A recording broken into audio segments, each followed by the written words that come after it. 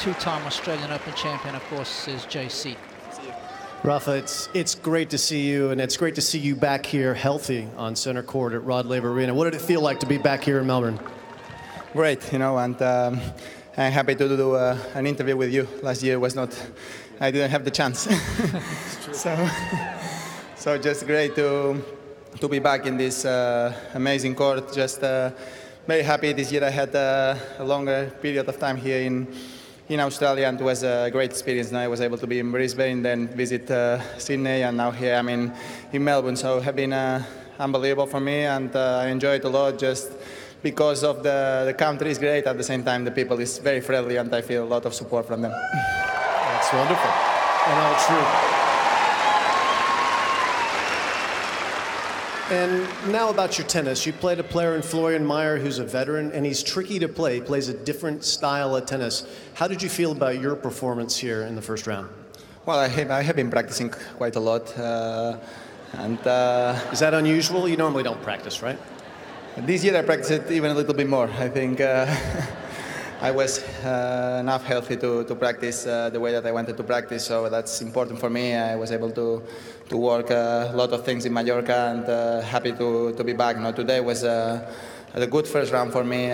Florian is a tough player to play against.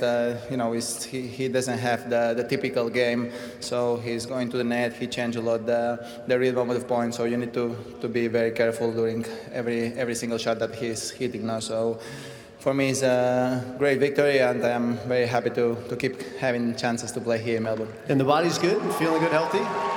Body's good now, and that's the key. If the body is not good, then everything is more and more difficult now. So I had to stop before the end of the season last year. After Roland Garros, everything was so difficult. Too much problems on the wrist, and that's in the past now. So just happy to be healthy and happy to be on the tour again. You're a guy who doesn't make a lot of changes in your team, but this year you brought an old friend in as a new member of your team, a great champion himself, Carlos Moya, now helping out Uncle Tony and Francisco Roig. What's that brought to Team Nadal? How is that changing things for you, if at all?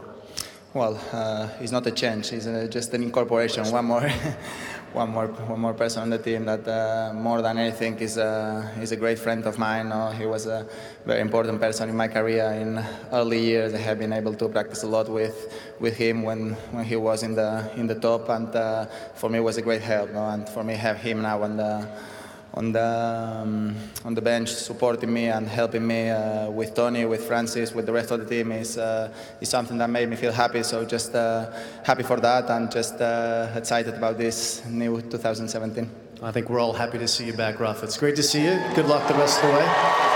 Well done today.